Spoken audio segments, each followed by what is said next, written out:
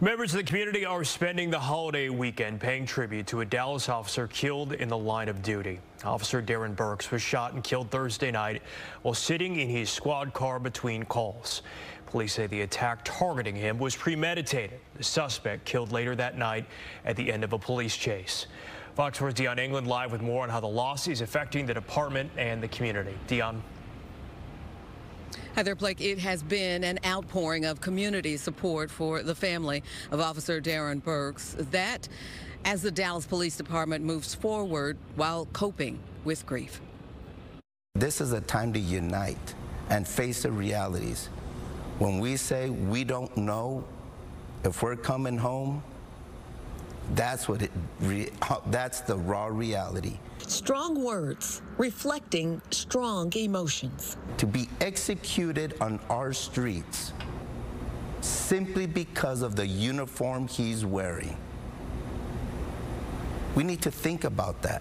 Dallas Police Association leader Jaime Castro expressing the current pulse of Dallas PD, a department in mourning after what police say was the execution-style shooting death of Officer Darron Burks on Thursday, and concern for two fellow officers recovering from injuries. He was excited to get out there. We all are when we're rookies. We're excited. We're happy to get out there. And he gave his life.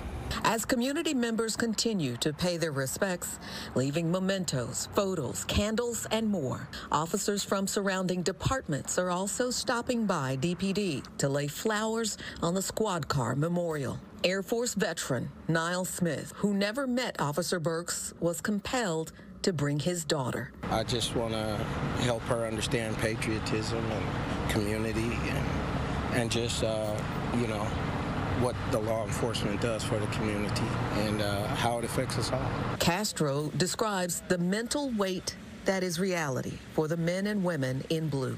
We need to think about these officers that are out there, and like I said, they're expected to continue to answer your 911 calls. There's no timeout. There's no let me take a break. They continue to serve and protect. And on behalf of the listeners of the show, we'd like to present this to you. On Saturday, the Russ Martin Show Listeners Foundation presented a check for $40,000 to the Police Association's Assist the Officer Foundation, support that will go to Officer Burks' mother. And she can use it however she deems necessary. Meantime, at the Police Association's headquarters, a somber look at the wall bearing photos of fallen officers and the realization that yet another Officer Darron Burks will be added. I hate, it upsets me that we have to add another individual to that board, but we're gonna be okay. We've held the line before. We're gonna continue to hold that line.